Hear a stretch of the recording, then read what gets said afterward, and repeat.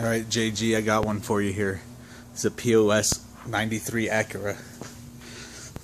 Comes in for maintenance, timing belt, water pump. I get the front of the motor apart,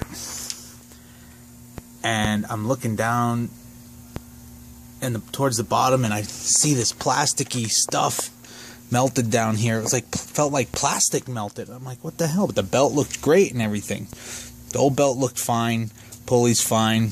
It was just a maintenance timing belt and water pump job. Get in there and find that the water pump is locked up. Can't move the water pump. And then I'm looking over here up at this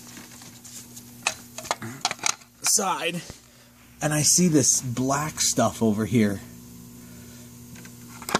And at first I thought it was some strange function of oil leaking and drying up, but it was kind of plasticky.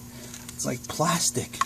Well, you got to take this cover or backing plate off to get you got to take the cam gear on this side off, and then take this plate off to get the water pump off, as it covers this bolt here. And I see underneath, when I get the cam gear off, I see this pickup block, and I see this black potting material has melted out of there. And I told my boss, I said, this water pump was locked up. The belt didn't make any noise going around the water pump or nothing, dude. It was weird. But I see this. Never seen anything like it before on an automobile.